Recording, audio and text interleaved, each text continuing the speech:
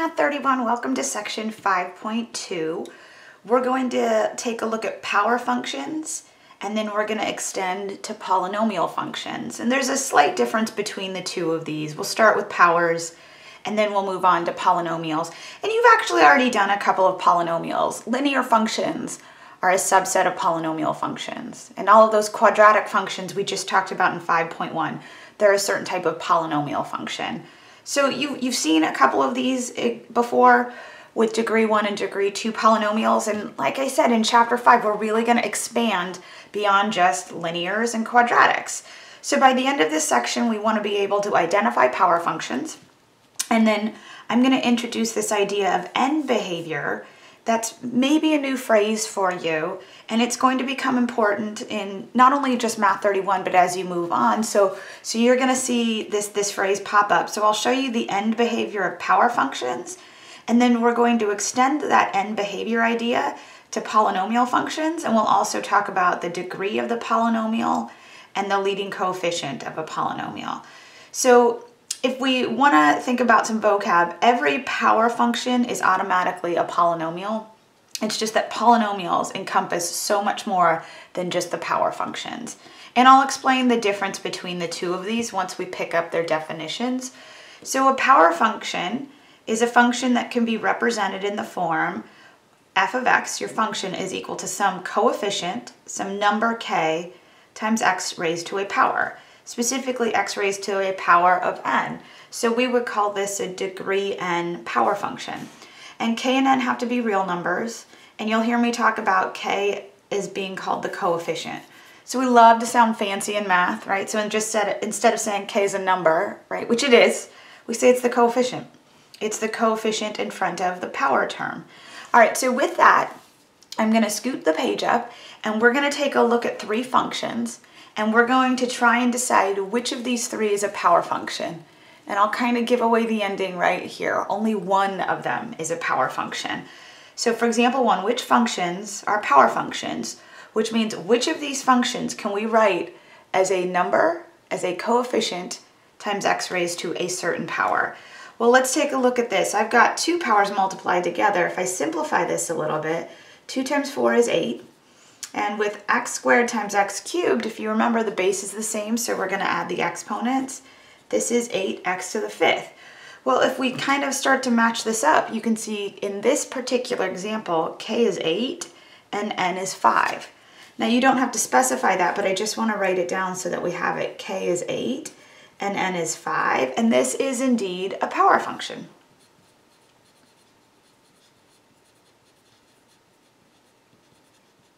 And since I told you that only one of these functions, oops, let me scooch this up just a bit, is a power function, you can tell these next two are not going to be. But especially for part B, there might be a question as to why is this not a power function? And it's not a power function because there are two terms here. In order to be a power function, you have solely the one term, just k times x to the n. So this function here is a sum of individual power functions because negative x to the 5th, that all by itself is a power function, and 5x cubed, that all by itself is a power function. But believe it or not, when you combine them, it's not a power function anymore. And that's when we'll start to call it a polynomial function. So let me say this is not a power function, but this type of function is what we refer to as a polynomial. So let me just write that sentence out.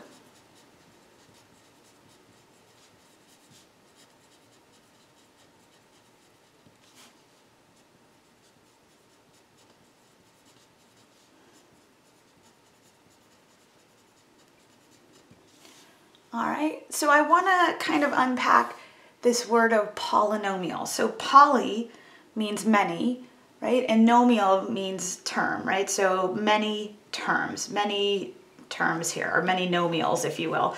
And that's what this is referring to, is that I have not just one power function, but two power functions. So I have two terms, and that's why we'll call it a polynomial. All right.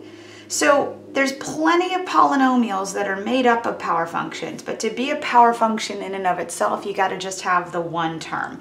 I mean, we would actually refer to this as a binomial because there are two terms, right? this numerator here is also a binomial. This denominator also a binomial. And you've heard of trinomial. And then really after trinomial, we just say polynomial. We don't have 4 terms. We don't really call it a quadnomial. I mean, you could go for it, have a good time with it. But usually we just go with the term poly. Okay, so part C. This is also not a power function.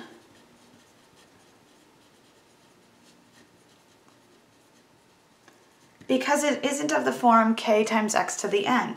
The numerator is a polynomial. The denominator is a polynomial. They're specifically binomials on the numerator and denominator. But I want you to take a look that we have a fraction here. And I want to make sure I specify this, that this type of function is called a rational function.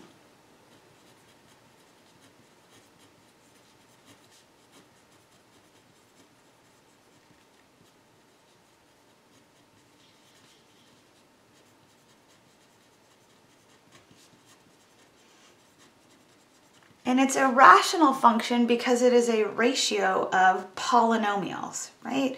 And we say this is a polynomial. Again, it's not a power. It's comprised of powers. There, 2x to the 5th is a power, -1 is a power, 3x squared is a power, 4 is a power. So everything starts with power functions, right? We take our power functions, if we combine them, we call them a polynomial. If we take a ratio of polynomial functions, we call it a rational function.